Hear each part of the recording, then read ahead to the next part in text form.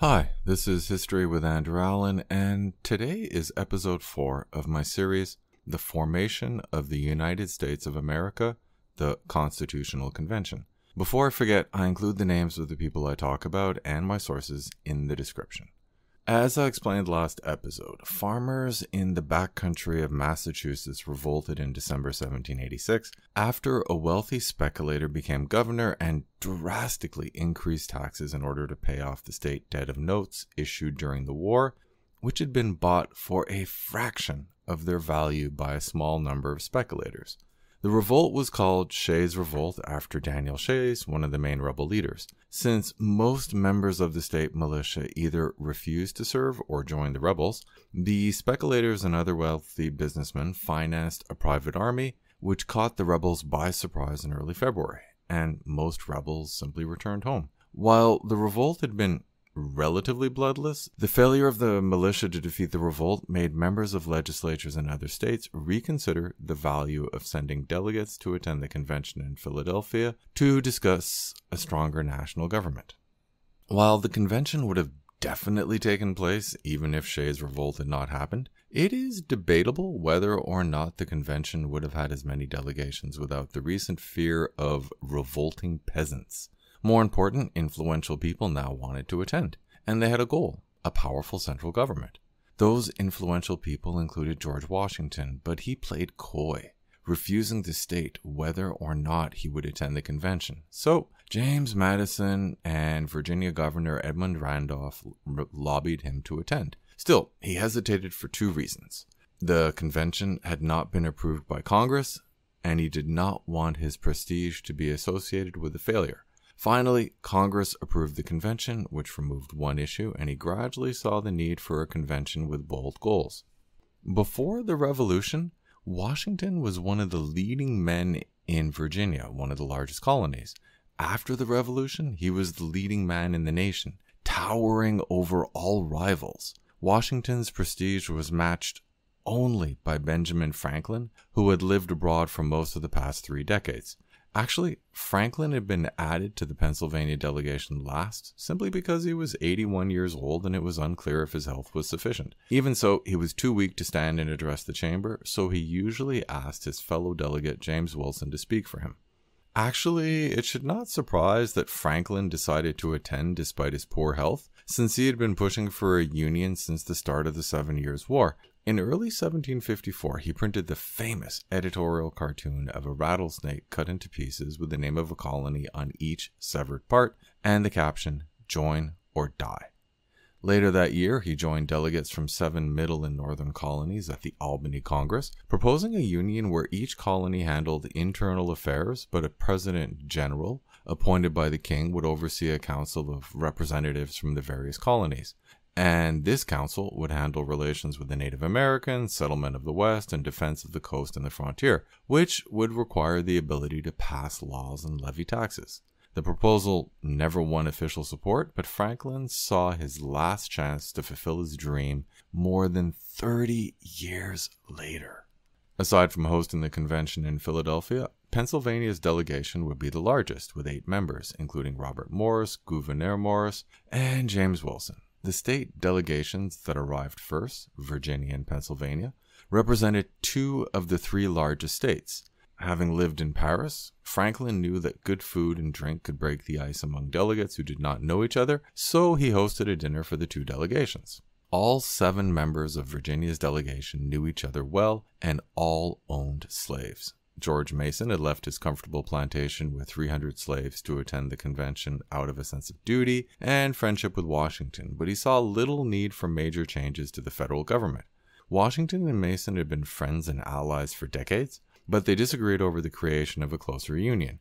Mason's Declaration of Rights for Virginia in June 1776 had greatly inspired Thomas Jefferson's own Declaration of Independence a few weeks later, but Mason suffered from gout, was a widower with 9 children, and simply did not want to leave his home, so he had stayed in Virginia throughout the Revolution and remained a Virginian afterwards. However, Washington had left Virginia at the start of the Revolution and had not returned until the end, becoming an American in the process.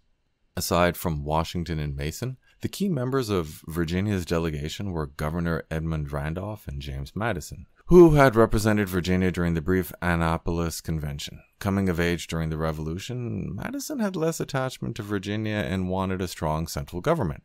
However, he was less interested in democracy because he had a poor opinion of the state governments, which were democratically elected. He was not alone. Both Robert Morris and his protege, Gouverneur Morris, were contemptuous of the growing democratic movement in New York and Pennsylvania. Since he had proposed the Philadelphia Convention, Madison intended to make sure that it succeeded, so he had arrived 11 days early and spent the time preparing his draft of a constitution. The convention was scheduled to commence on May 14th, but 7 states represented by at least half of their delegations were required to achieve quorum. So days passed where the delegates would assemble, but adjourn after a quick head count revealed that the numbers were not enough. Actually, the delayed start of the convention was beneficial since the delegations of Virginia and Pennsylvania bonded and drafted a plan for a national government. Most of the work was performed by Madison, Gouverneur Morris, and James Wilson. As a member of both the Continental Congress and the Confederation Congress, Wilson had tried to strengthen the powers of Congress. Led by John Rutledge, the South Carolina delegation was the 3rd delegation to reach quorum. They were even more closely connected than the Virginia delegation. Charles Pinckney and Charles Coatworth Pinckney were first cousins. Pierce Butler's wife was the cousin of Charles Coatworth Pinckney's wife, while Rutledge's brother had married Pinckney's sister-in-law.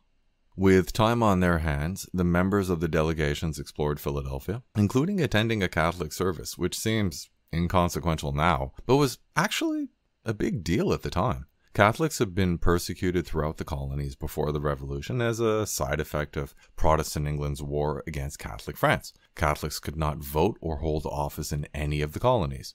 These restrictions were weakened after the war, but there were still only 35,000 Catholics in the 13 states by the time of the convention. So the delegates accepted an invitation to attend Mass from the only Catholic delegate out of curiosity.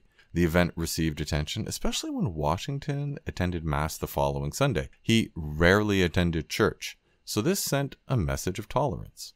The next 4 delegations to achieve quorum were New York, New Jersey, Delaware, and North Carolina. New York's legislature was not enthusiastic about a stronger federal government, so Robert Yates and John Lansing were selected to argue for states' rights. The 3rd delegate was Alexander Hamilton, who firmly wanted a federal government. In fact, he had forged a close relationship with James Madison when they served together in the Continental Congress near the end of the war. 4 of North Carolina's 5 delegates had arrived, which is impressive given the distance, especially when you compare it to New Jersey.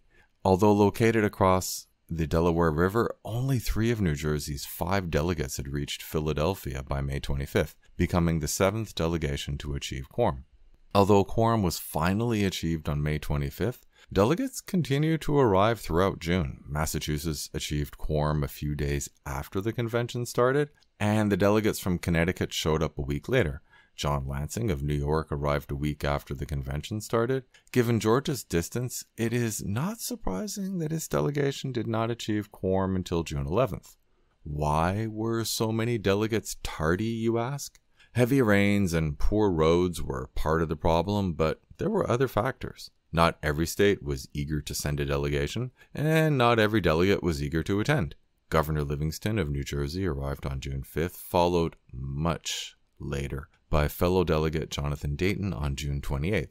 Rhode Island simply refused to participate, fearing that a strong central government would come at the expense of its own independence. 2 delegates, one from Connecticut and one from Maryland, refused to attend due to Philadelphia's well-deserved reputation for yellow fever.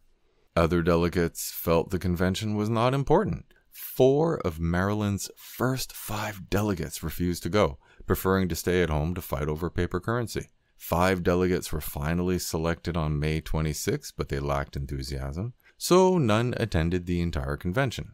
In fact, one Maryland delegate, Daniel Carroll, stood out because he only arrived on August 6 and left 11 days later. Fortunately, Maryland was the only state that permitted its delegation to vote if a single delegate was present, possibly in recognition of the previously mentioned lack of enthusiasm. New Hampshire refused to pay the expenses of its delegates, so wealthy delegate John Langdon picked up the tab for himself and his fellow delegate Nicholas Gilman, but the delay resulted in their arrival in late July.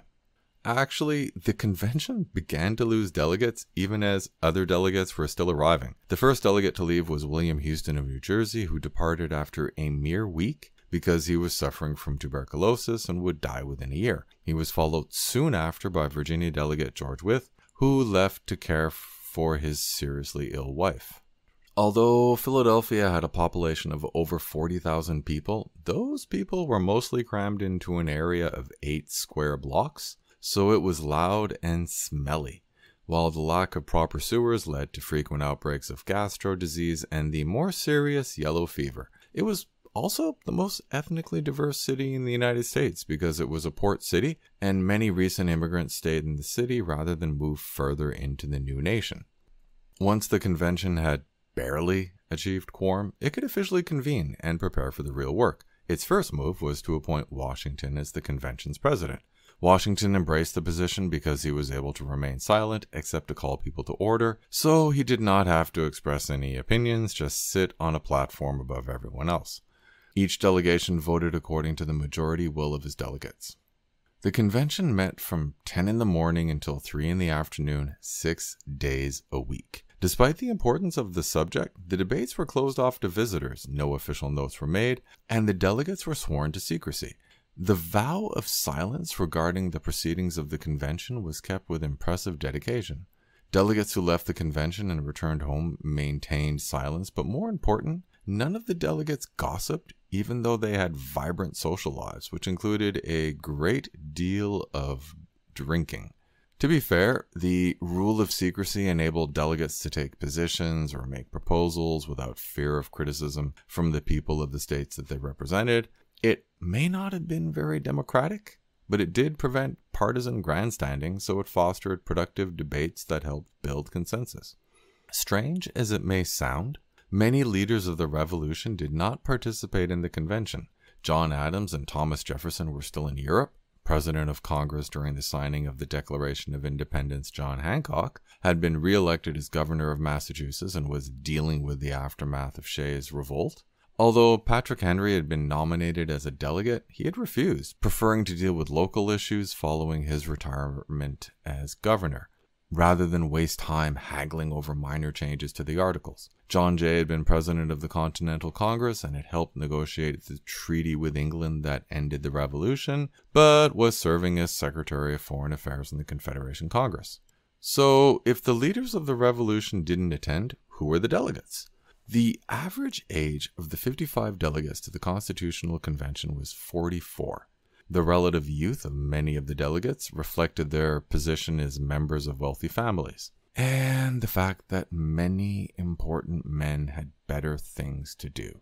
8 delegates had signed the Declaration of Independence, 35 had been officers in the Continental Army, and 42 had been in the Continental or Confederation Congress, so they were familiar with the weaknesses of the existing system. 5 of the delegates were former aides of Washington: Alexander Hamilton, James McHenry, Thomas Mifflin, Charles Coatworth Pinckney, and Edmund Randolph. In theory, the debates were supposed to be recorded by the Secretary, William Jackson, but he proved unequal to the task, accomplishing little other than recording the outcomes of votes, so it is impossible for later historians to accurately state what happened. Madison spent much of his spare time drafting a record of all the speeches made each day, but he was also busy preparing his own arguments, and he does not appear to have consulted with any other member to confirm the accuracy of his record. Moreover, he was not a trained stenographer, so he basically summarized the key points of other delegate speeches, so his notes are valuable, but not entirely reliable. Part of the problem of relying on Madison's notes is that he was naturally partisan. He backed the Virginia plan and had helped draft it, so he made notes on its introduction. Charles Pinckney of South Carolina presented another plan, but Madison merely wrote a few lines about the plan, so historians have naturally focused on the Virginia plan, even though Pinckney claimed to have contributed to the drafting of the Constitution. Actually, Pinckney's claim has some basis. As a member of the Confederation Congress, Pinckney had requested a convention to repair the defects of the Articles of Confederation, and he probably took part in discussions with delegates from Virginia and Pennsylvania, since he had arrived early as well. In the end, he likely made a contribution greater than what Madison stated, but less than what he himself claimed. On May 29th, Edmund Randolph made a speech listing the deficiencies of the Articles of Confederation and proposed a remedy to those defects, known as the Virginia Plan. It was drafted largely by Madison, but in consultation with the Virginia and Pennsylvania delegates as they waited for quorum. Randolph presented the plan because he was the governor of Virginia, the most powerful state in the Confederation, and he was a member of the state's most influential family. The plan advocated a legislature of two houses, like most states, with an executive and a judiciary. Representation in the new Congress would be decided by population, not allocated equally to states, thus ending the sovereignty of the states. The plan was revolutionary because the new nation would be built on people rather than a collection of states. The popularly elected first branch of the legislature would then select the second branch, and the two branches would choose the executive and appoint the judges. The limited involvement of the population in elections reflected the distaste of the plan's advocates for democracy. In fact, Randolph complained that the various state constitutions had failed to provide sufficient checks against democracy. Basically, state legislatures were too representative of ordinary people. This speech was the first admission that some delegates wanted to replace the Articles of Confederation with a new constitution. Many delegates had thought that they would merely revise existing articles, not create an entirely new constitution. The rule of secrecy held since none of the delegates sent messages back to their respective legislatures asking for new instructions, which would have been understandable because the mission of the convention had changed completely.